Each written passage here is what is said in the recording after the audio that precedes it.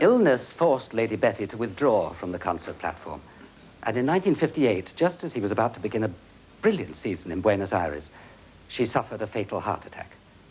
Beecham was brusque with sympathizers. I don't want sympathy. I don't want all that guff. I just want to be left alone. On his return to London, a man who knew him by some extraordinary mischance had not heard of his bereavement. Sir Thomas, how good to see you again. And how's Betty? She's on tour with Vaughan Williams.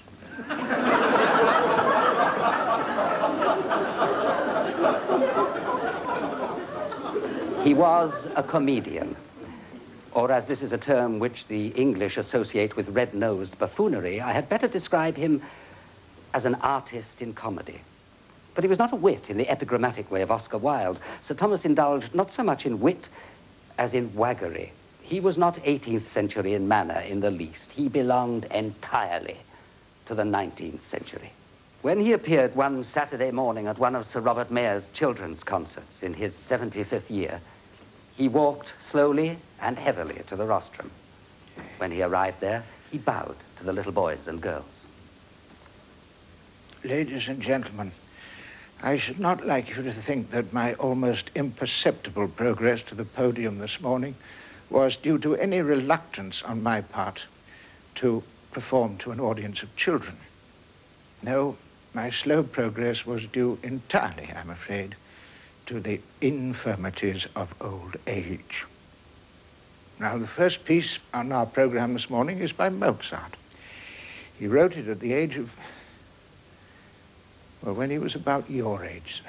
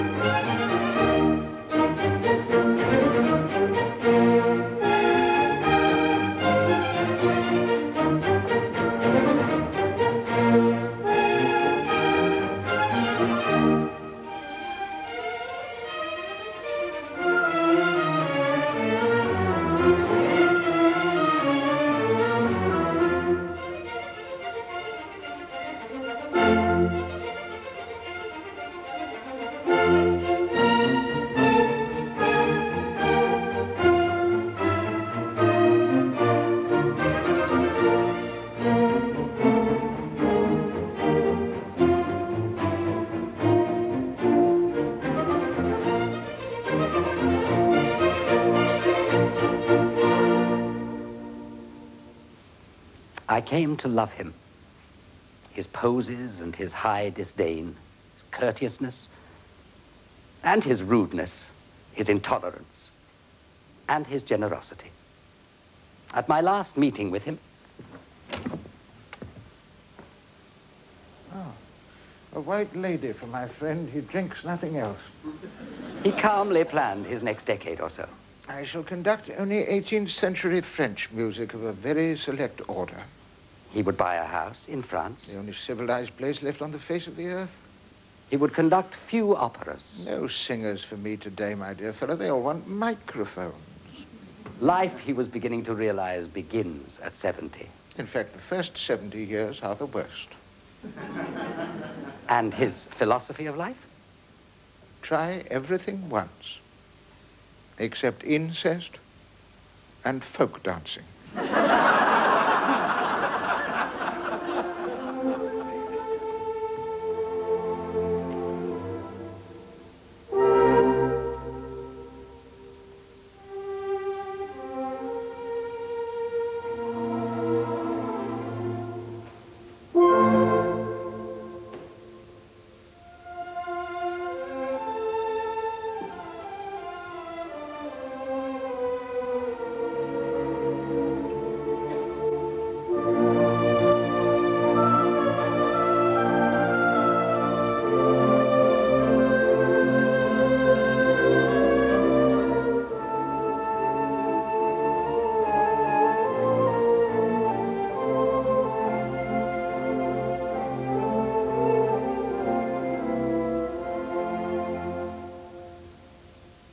Cosmopolitan and Lancastrian, a man in whom wit was enriched by humor, in whom knowledge was changed to culture by sensibility, a complex man of uninhibited mind and temperament, bland, enigmatic, impulsive, selective, and quite often capricious.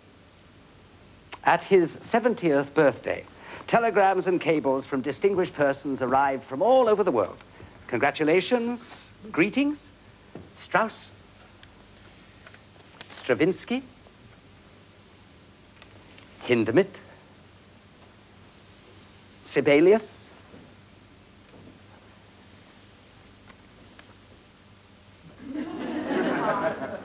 Nothing from Mozart.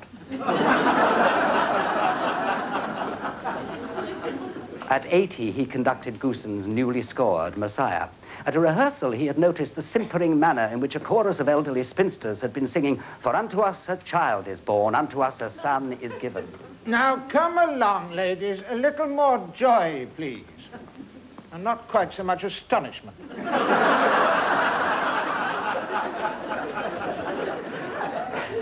In 1957, Thomas Beecham was asked to make a speech at the University of Congress in Washington.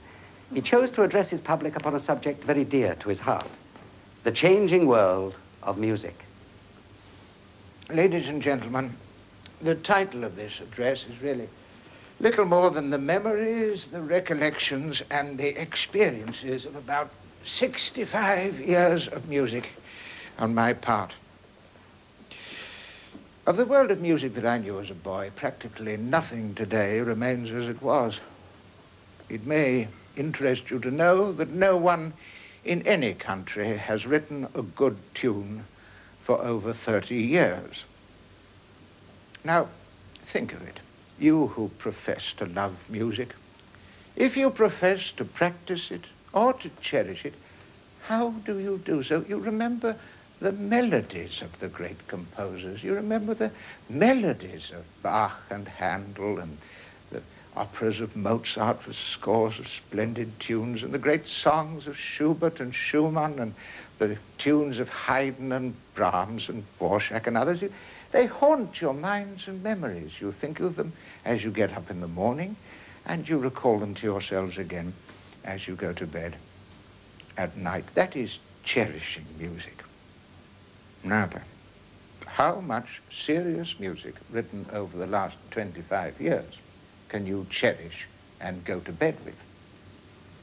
I have on many occasions in mixed communities invited any of those present to get up upon a chair or a table and sing to me any aria that has been composed over the last 30 years. And no one has been able to respond to the invitation because they could not remember the tune. Memory. No, you've got to see the music. Then you can scarcely believe it. It's like the farmer. The farmer who went to the zoo, saw the giraffe the first time, gazed at it for 25 minutes, and then as he turned away slowly, he was heard to remark, "I don't believe it."